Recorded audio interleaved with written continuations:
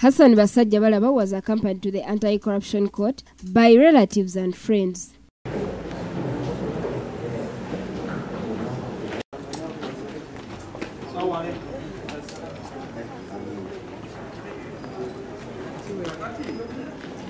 He first appeared here on Wednesday to answer charges of evasion of taxes, forgery and altering court documents. This was in relation to his compensation of 142 billion shillings from government for loss of city markets. He is also accused of tax evasion.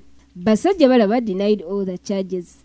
After prosecution questioned the credentials of some of his sureties on Wednesday, Basajja Balaba's lawyers presented other sureties and he sought to be released on bail. But prosecution opposed his bail application. Senior Investigations Officer Patrick Oburu said if granted bail, Basajja Balaba would flee the country like he tried to do on Monday night but was arrested at Entebbe. Meanwhile, outside court, police battled a group of goons who stormed the premises demanding the immediate release of the city businessman.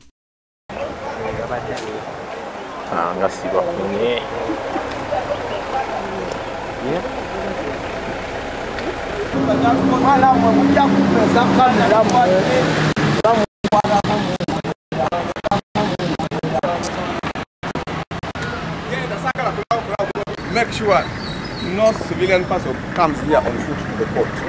We want that court to go peaceful. That Hassan is their voice. President Tukulaba. Stop frustrating. President Tukulaba.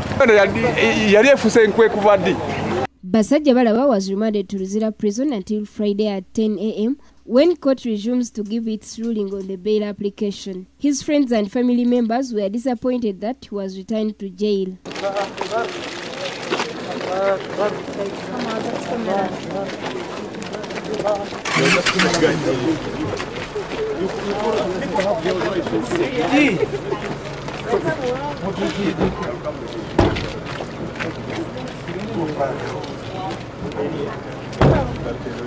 Salman Amwanje, Kabale Ivan, NBS Television.